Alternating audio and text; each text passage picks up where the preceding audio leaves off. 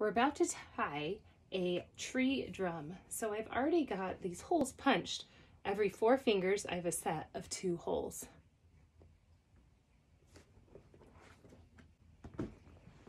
Now we take the ring.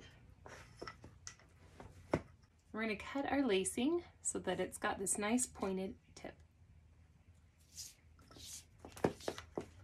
And we're going to decide which side we want to be the top and which side we want to be the bottom. So here I've got a spine that runs right through here. If you look, see that nice, beautiful spine? So I want my tree to be even with the spine. Take some clips and clip each side. That way I have a marker of which one is my top and which is my bottom. And then I'm going to start all the way on the very first side and then through the other.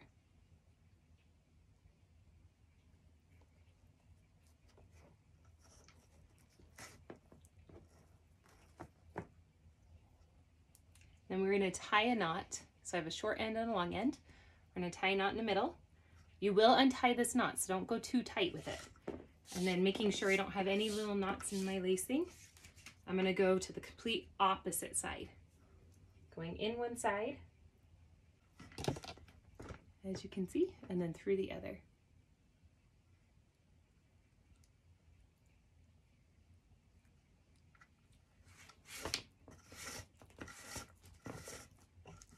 Making it nice and strong.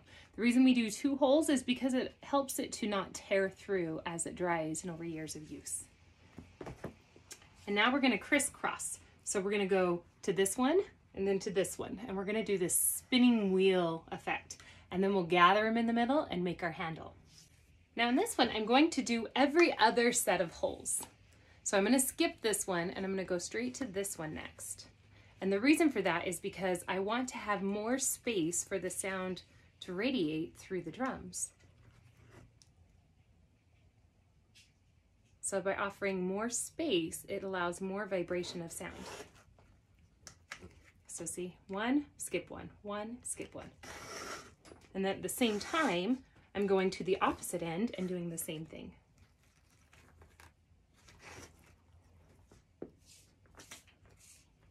So I'm going to go here to the opposite side and over.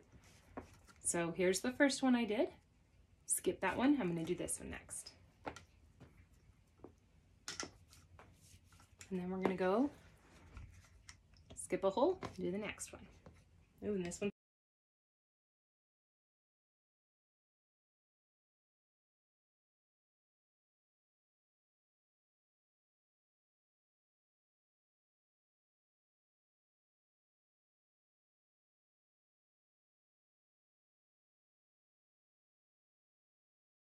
So on here, we've run out of lacing. So I have a new piece of lacing.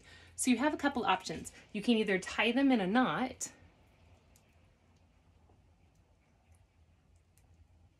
and then keep that knot in the center and continue going with the other end of lacing.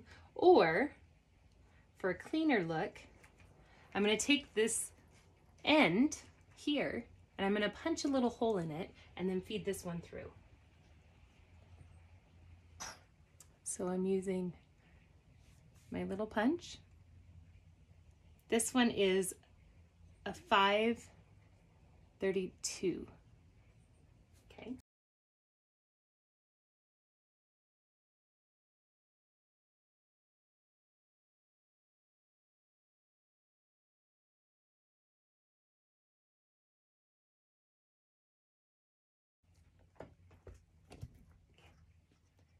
Pulling it tight, and look at my knots still here in the center. Okay, so now I'm going to make my handle and then I'll go back and tighten it. So you're going to want to tighten any extra length. You want enough give that you can form a handle and have some pull, but not so much so that you can't. And so for mine, I want a lot more of the branches than the roots. So I'm going to let mine be just a little bit off center. Then I untie my anchor knot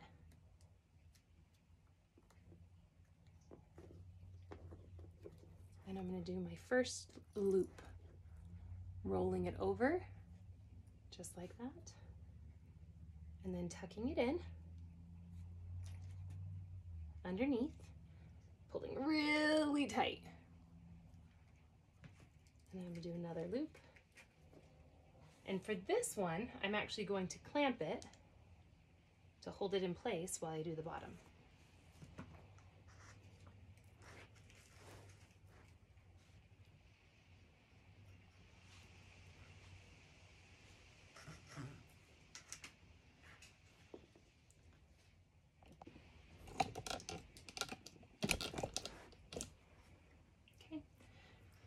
So now I'm going to take my long piece and I'm going to wrap it over, and then I'm going to go under, and I'm trying to pull the strings down.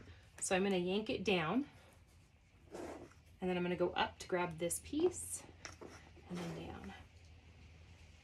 And then you can start twisting and turning to get your branches to start forming.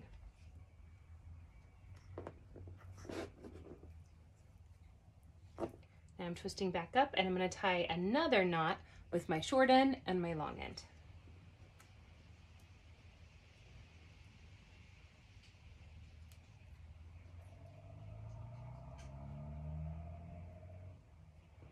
And then we're going to loop around,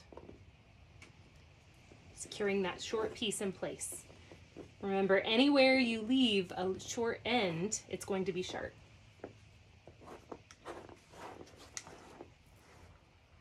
Spin it around. And then I'm creating another little knot just to tighten. There we go. Okay.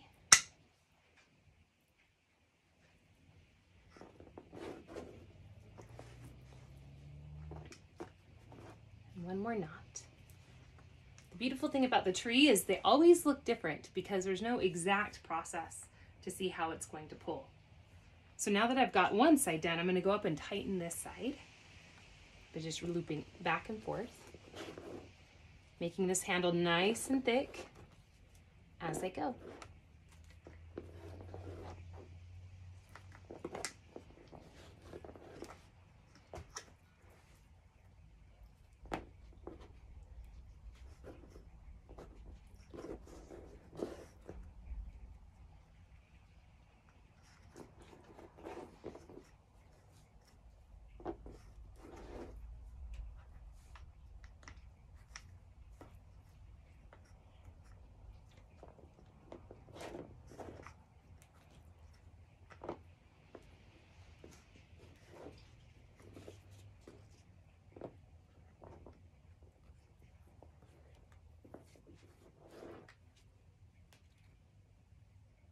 And now it's time to make the lacings going in between.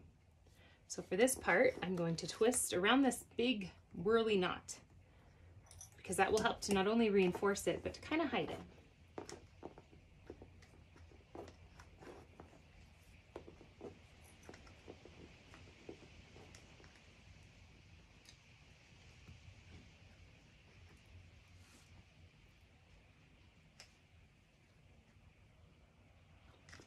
So now that I have a twist going up, I'm going to tie just a really loopy knot. So take a loop, pull it through the loop,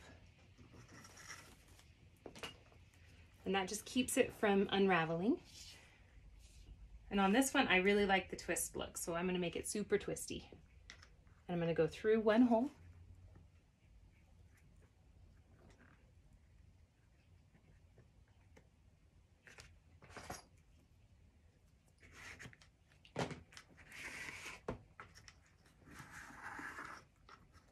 see how it just grabs that branch?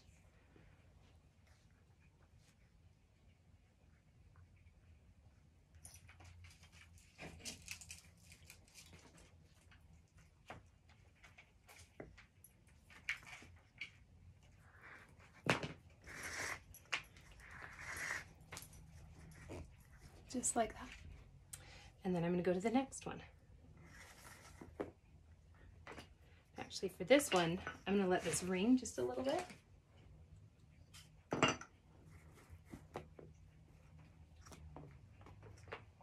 So I'm only going to grab one of the lacings. And again, I'm going to do a knot.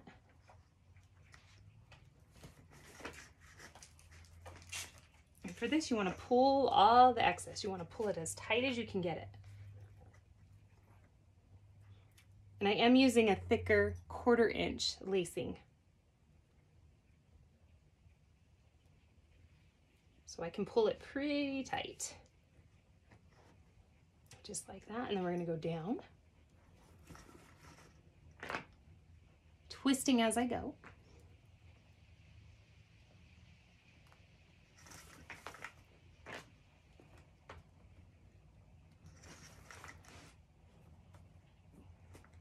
And then we're going to go under.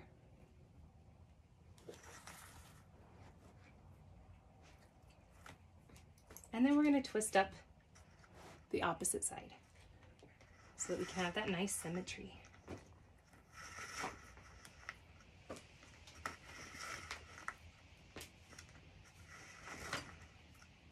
Creating a loopy knot. That is a technical term. And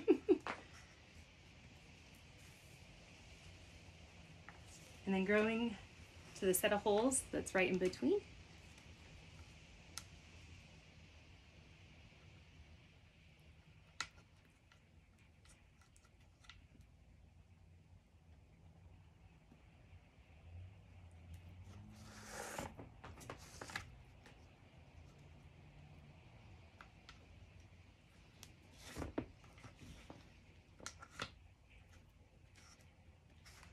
And then I'm going to go up to this one. I'm going to do the same thing I did on this side.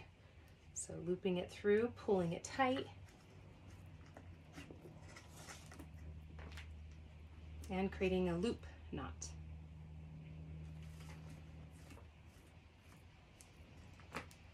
So that doesn't slide. Okay. There we go. And then we're going to pull all the way down.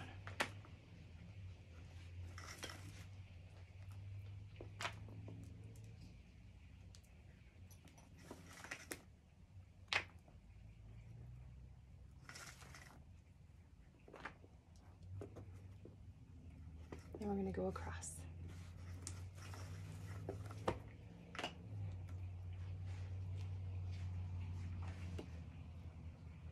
And twisting up.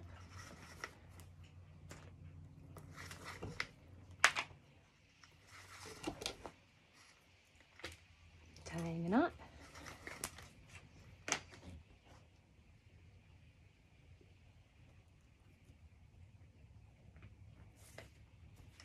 And we're going to the next set of holes.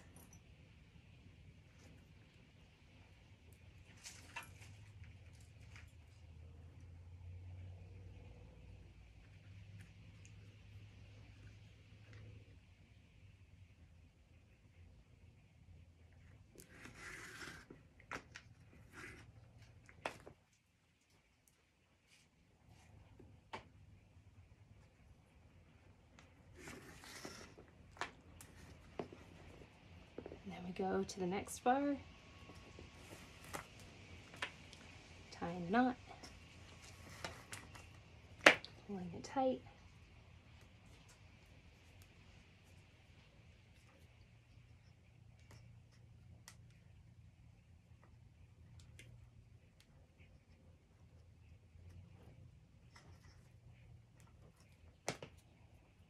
around we go.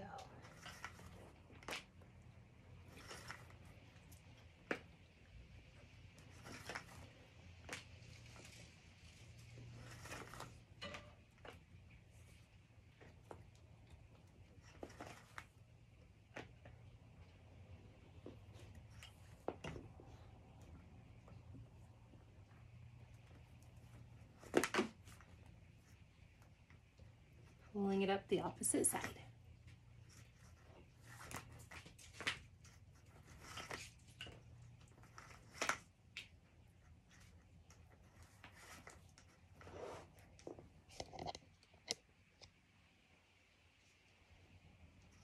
Creating a knot.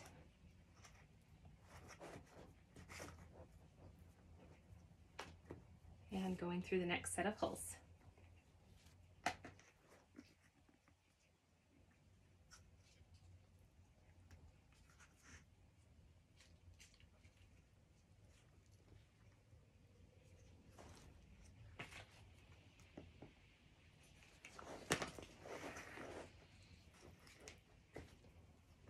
pulling it tight, grabbing our next one, and tying a knot.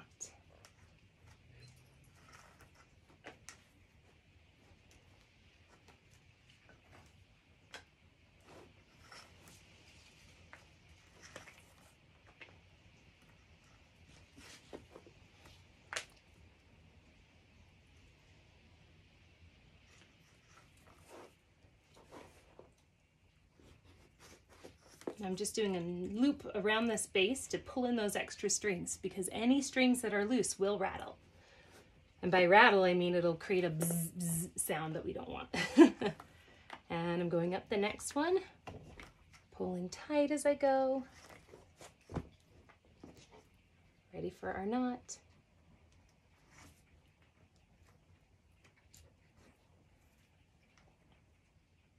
And then through the holes at the top. Ooh, look at that spine.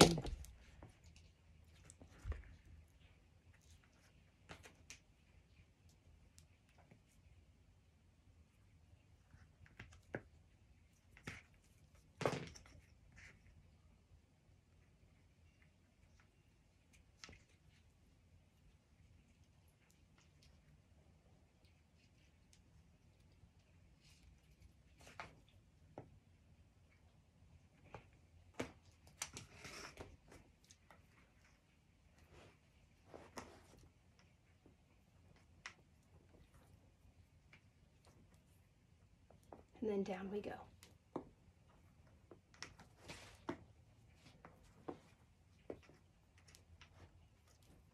Tying our knot, and then down we go.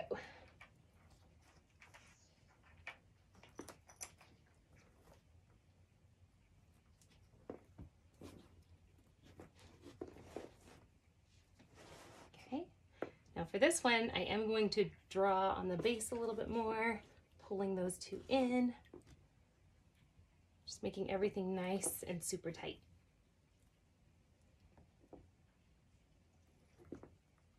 So you can see I'm pulling in the base of all of these just to tighten them and align them so they stay separate and they don't twist on top of each other.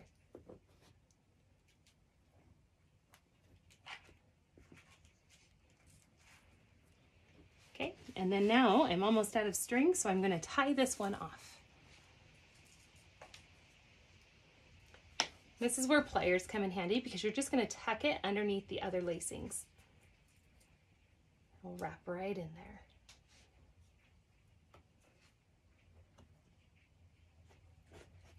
So I squeeze my pliers in first, open them slightly, grab the end, and then pull it through. It's looking very nice. For our roots, I've got a new piece of rawhide lacing. I've got my end cut. And I'm going to start over on this far edge of those empty holes. Now you can, if you're trying to signify a true tree of life, you can actually connect these two. And then that way you have it connected here on the sides, but then you'll pull it so you still have your full handle. I want this to come down just a little bit more.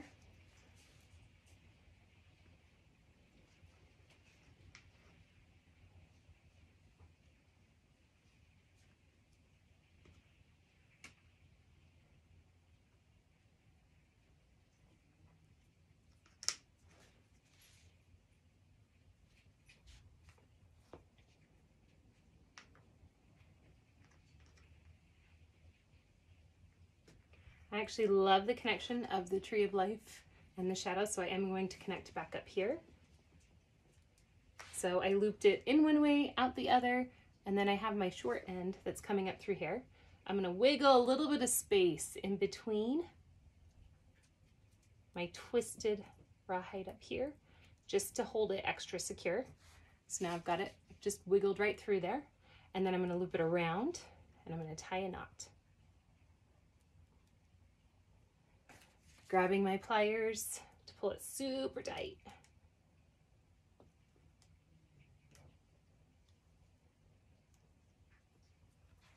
I'm pulling that tight. Now this piece, you're gonna tuck in this twisted lacing, because remember, this piece that's dangling here will become very sharp.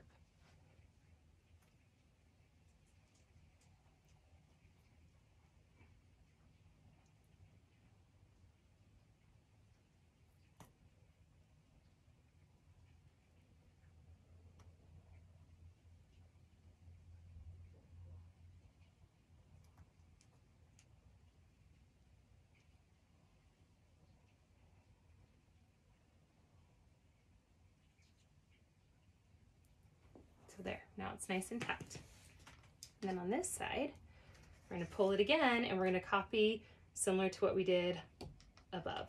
So we're going to pull this piece all the way through.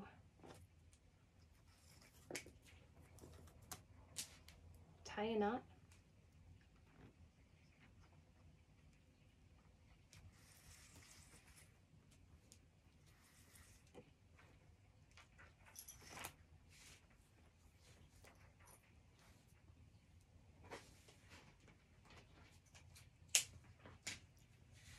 And loop it down.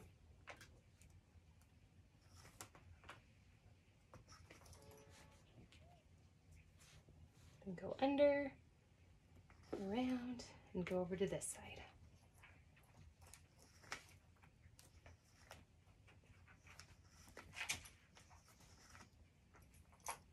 Pulling it tight.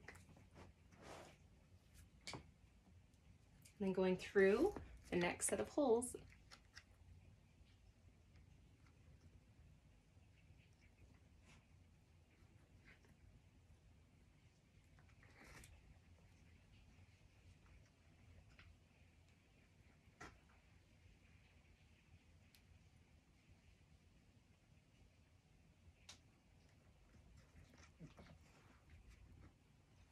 Pulling very tight.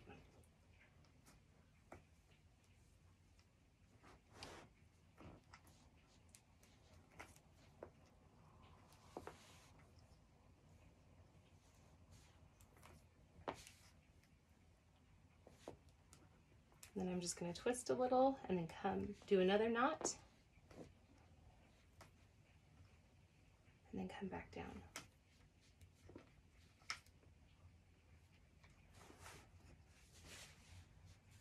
For this one, I'm going to do another knot, and then I'm going to do a double knot, and then I'm actually going to snip it off. Tucking that piece away. Okay.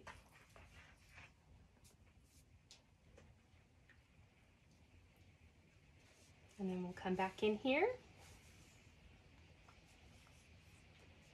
taking a new piece, finding the center, and tying a knot.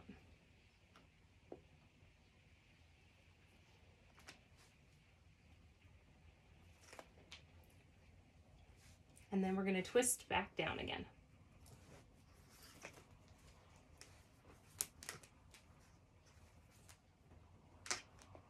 Another loop, knot, and then we go to this next one, pulling that tight, tying a knot,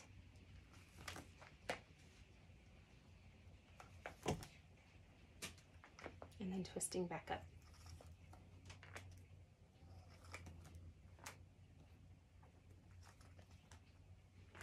Now, because it's the roots, I really like to make a lot of funky twists and turns, so I'm going to do a few extra loops here because I love having them all connected.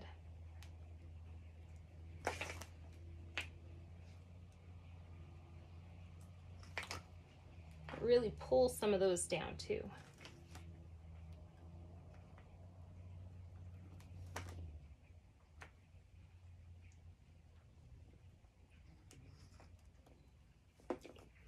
Looping over and then down again.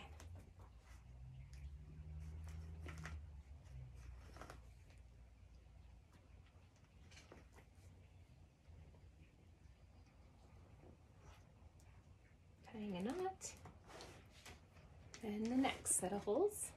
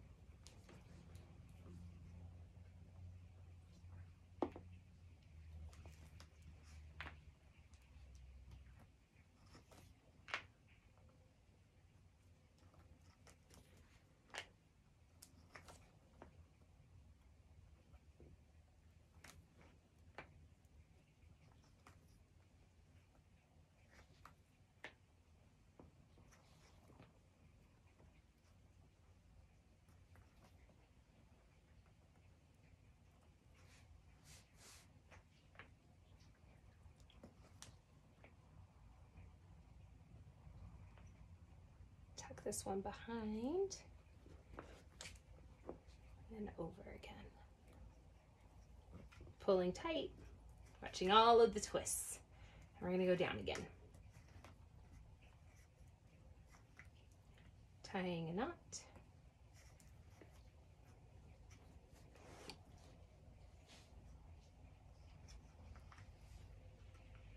And in one set of holes,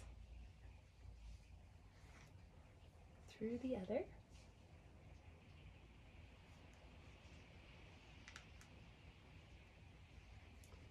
Pulling super tight. And then up we go again. Doing a loop knot. I actually want this one to be a little bit higher, just so they're a little bit more sporadic.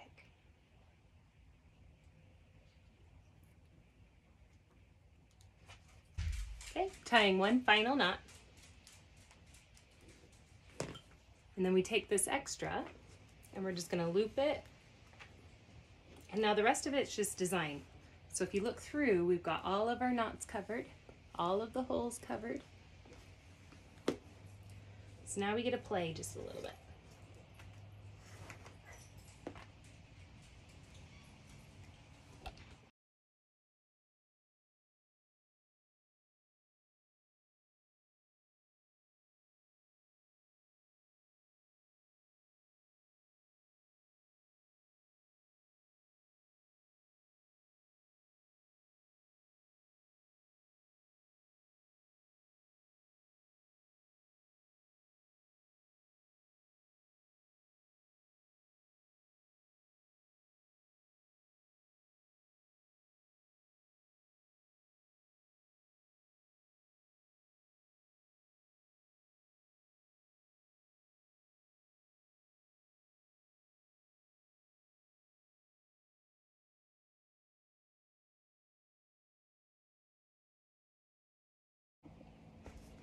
Now we've got it all tied exactly how we want it.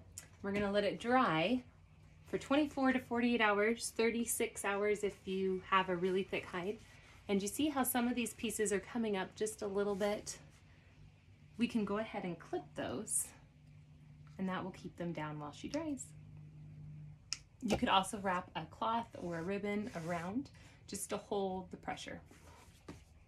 And now we wait.